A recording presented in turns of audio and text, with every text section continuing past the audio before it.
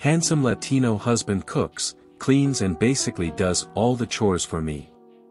He also works, with his income being not that far from mine. He's also emotionally supportive and always available for me at all times. I deny him my entire affection myself because deep down I was still thinking about my first BF. I'm late at our anniversary.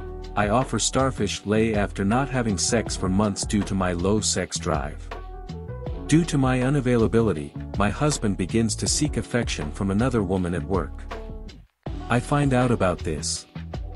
At first, I thought it was just about sex. My sexual drive is extremely low and I was eager to let it slide because it was purely physical.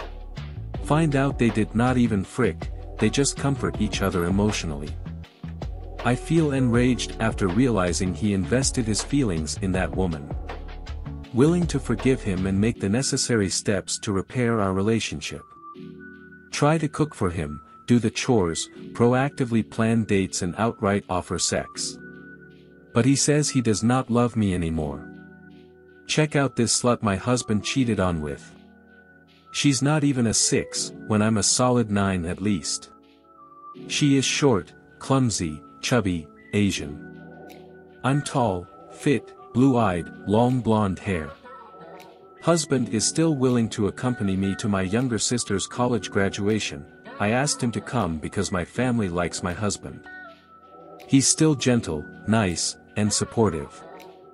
I beg him to start over again but he isn't willing. Every day I realize how much control I have lost over him.